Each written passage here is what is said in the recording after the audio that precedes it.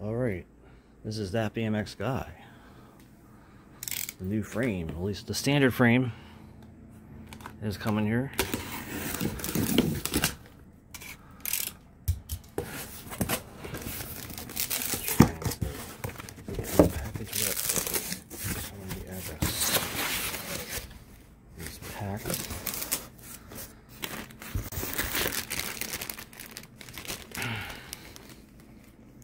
They gave me this t-shirt.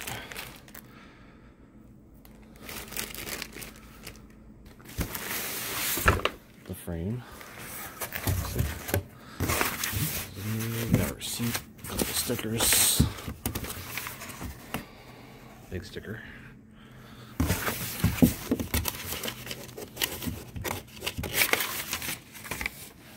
don't really matter how much you know. Total cost of this frame wasn't too much.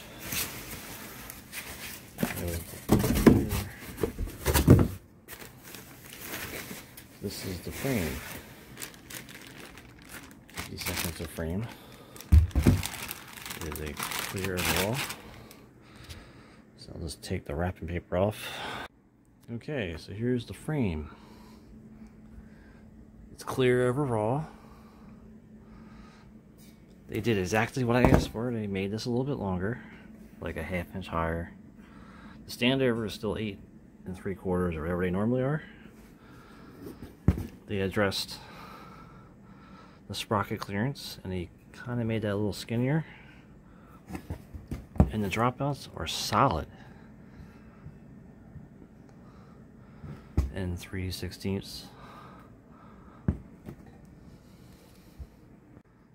Anyway,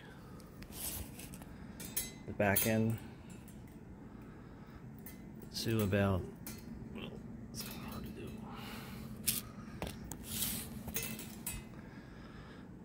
The back end to about center is 15. They say it's 15, which is good. I wanted it a little bit longer than the other thing, the other frame. The standover for them normally is about 8 1/2, let's say. It might be 8 1/4. But the length from here to here is what matters. And that's about 10 1/4. It looks very nice. You have the standard stickers. They at least picked black.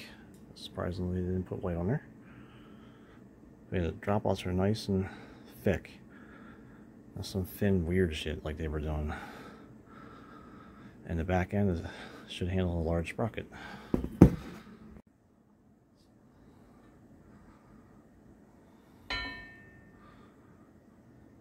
So you can kind of tell the back end's definitely longer than that one. The wheel is all the way forward if it was where it is now. That's about the same. So we'll see how that works. Wow, that's thin. Really thin. So weighing the frame, it's still 3 pounds 15 ounces, just like the 21 1/2 was.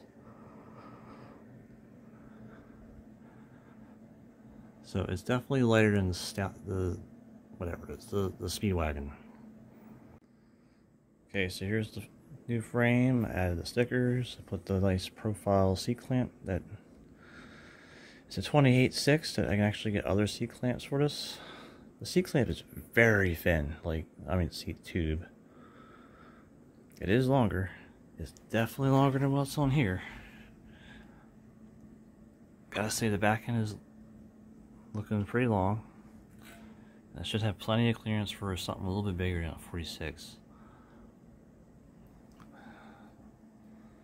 Actually able to use the Thompson sticker.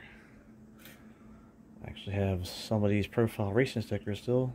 Hall sticker, velocity sticker, and a Schwalbe sticker.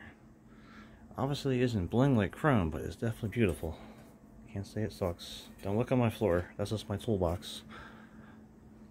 But anyway, I have to say it, the new frame looks pretty good, and I'll start assembling it. I guess the first thing I'll do, though, I'm just gonna get a new bottom bracket. Fresh bottom bracket's always a good idea anyway. Maybe a fresh headset. That way, stuff can stay on this frame, and I can just set it up as a race frame, you know, an actual race bike. So yeah, that's my new standard 125R custom frame. And this is that BMX guy sign off. Thanks for watching.